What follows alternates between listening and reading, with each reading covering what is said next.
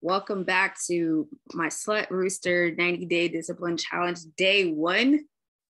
Yo, day one was, when I tell you day one was rough, day one was rough. So what happened was, I did wake up at 4, but I went to bed after 9:30, which means I didn't get 8 hours of sleep.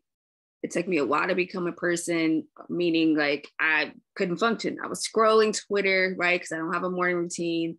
So I wasted a lot of time not really knowing what I should do, not knowing what kind of just being my own habits. And so that wasn't good, but hey, it's okay. It's day one. And I learned probably one of the biggest things that is why I started this, right? The main why is I thought I could put 3 or 4 different things on my list that were big projects, right? I'm working on business credit. I'm working on personal credit. I'm working on my Facebook store, and there's something else I'm working on, right? So I got 4, buying a car. So I got 4 major things I'm working on.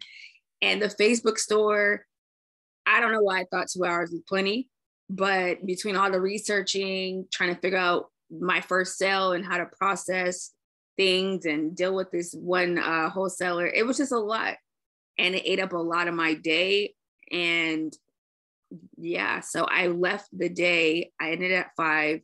I felt very defeated. I don't know how you have a lunch at 10 a.m. So that was interesting as well, because it's not really a lunch, it's like a later breakfast. But yeah, so day one was a little soul crushing because I really anticipated just like killing it and feeling like, yeah, but it didn't. It wasn't that I didn't get things done. I just thought I would have accomplished a lot more. And I think that's the biggest problem, is trying to accomplish so much and not being realistic and not focusing on efficiency. So that was one of my biggest lessons for today, is just realizing like I bit off way more than I can chew. And I got a lot going on. I mean, if you just remember the 4 I just mentioned, like that's a lot of stuff, because it's not just buying a car. For a lot of people, it's like, I want a Honda, I want a Camry, I want it black, I want to have leather, I want a nice sound system, I want a moonroof.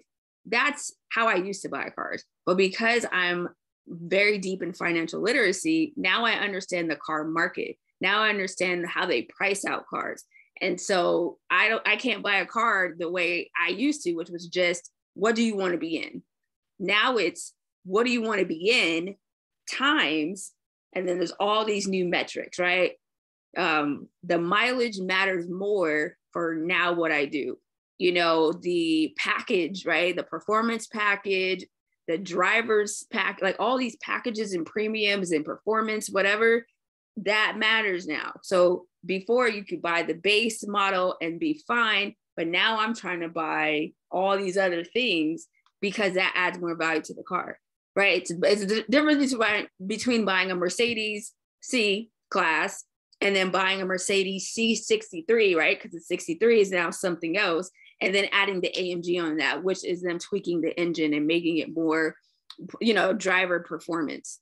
So do you see the difference? So it's like, so now it seems a lot more particular, because it's not just a Mercedes, it's not just a C class, it's not just any old 63, right? But now trying to do that in a market where, things shot up, right? We're in a bubble. We're in a car bubble. We're now a 2012 Mercedes is going for $25,000, where maybe, 14, 15, 20 months ago, that was going for like, 15 and a half. So now you're paying an extra 10 grand on the car, but it's not like it's newer. It's not like the interior is any nicer. It's not like it has all the features you want. You just pay more because we're in a bubble.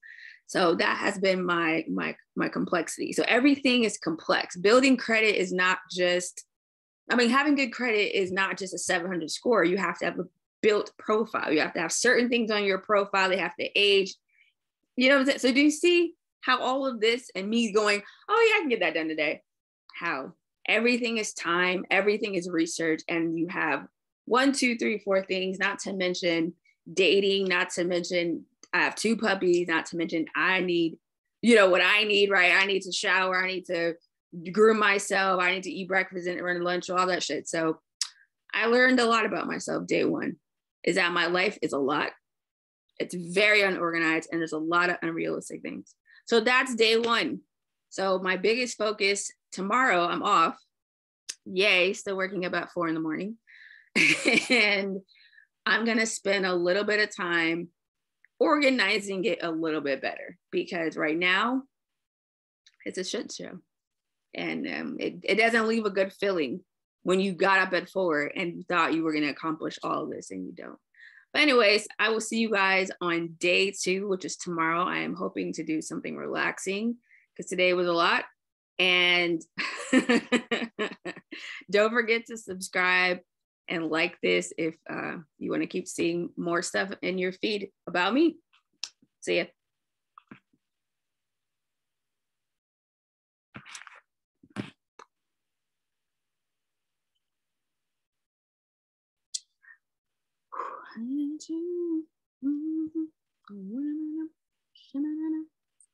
Okay, so we're going to